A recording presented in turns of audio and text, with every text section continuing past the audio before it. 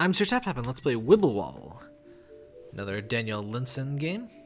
It's actually a game jam game for, it was called Devs versus Gamers. The goal was that you had to have a high score and the dev would, I guess, compete against some famous YouTubers. So, let's just jump right into it. It's got some little achievements, which is, in addition to a high score. Parker! Parker! I can't pause this game. Move. Yeah, that's right.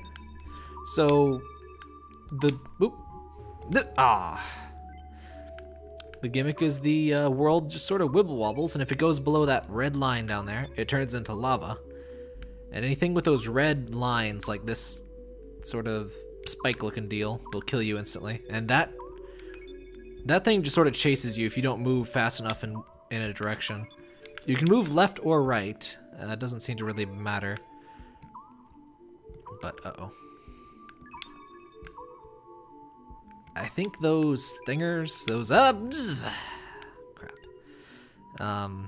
These things are like placed every 100 units. Also, a neat thing, when you die from the lava, let's just show that off here.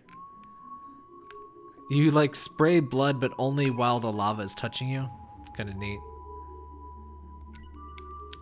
It's a fairly simple game. You've seen pretty much most of what there is, aside from, you know, just going to survive. But, I just really love the visual stuff. Daniel Linson always has really good pixel art stuff, and usually a pretty cool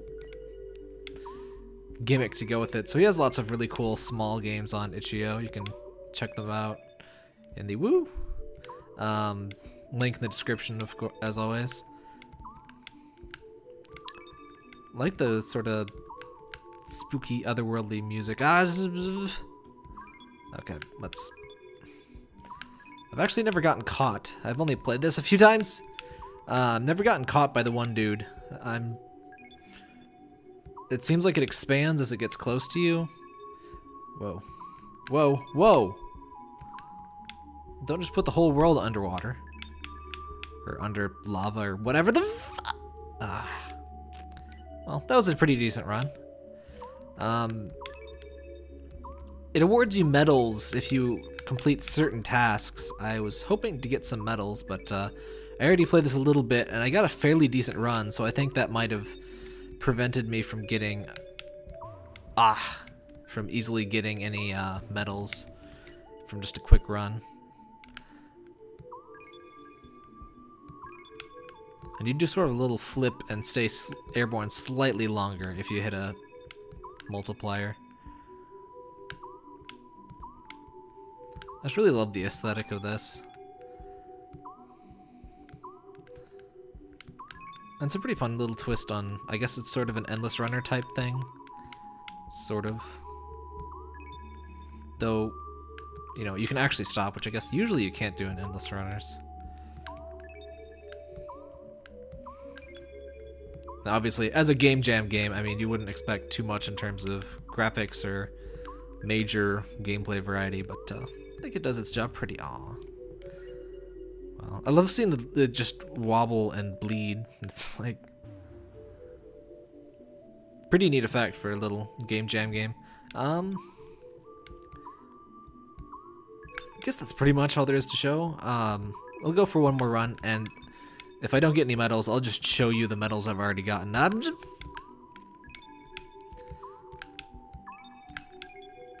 Pretty tricky due to the things like that. So we got 100 stars in total. Let's take a peek at those medals. So like there's one for traveling so many meters, how long you survived, multiplier, score, how many stars have you gotten. I guess some of these expect you to play quite a lot. Shark warning. Actually, let me die from that thing that chases you. I wonder if that is worth a medal. Because like those shark attack things, I don't know what else would... I just love this terrain deformation thing that's going on. Uh-oh. Don't lava me. I want to die from that. Excellent. That's all it does? Huh. I expected it to be a bit more malicious. Whatever. But yeah, this is Wibble Wobble.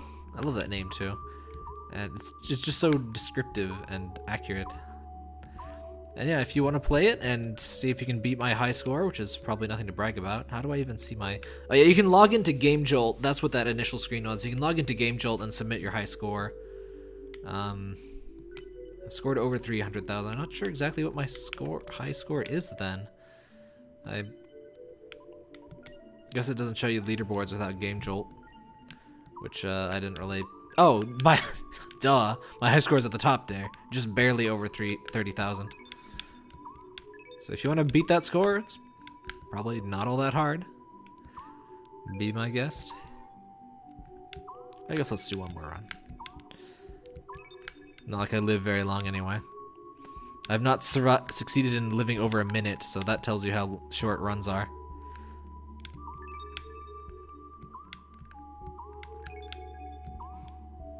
Though if you sort of slow down... Oh crap, oh crap. If you slow down, you could probably try to farm... Well, it's kind of hard to slow down because everything's trying to kill you. But that might make it a bit easier to get those specific medals.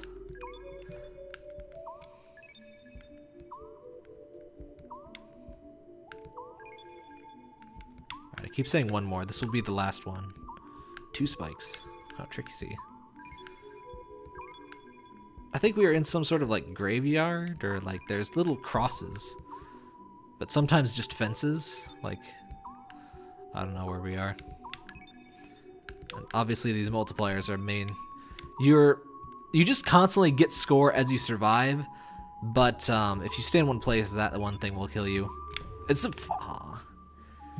so the score multipliers are, as pretty much always is the case in any game with a score multiplier, that's your main way of getting points. Alright, that's pretty much all there is to show, but yeah, that is Wibble Wobble.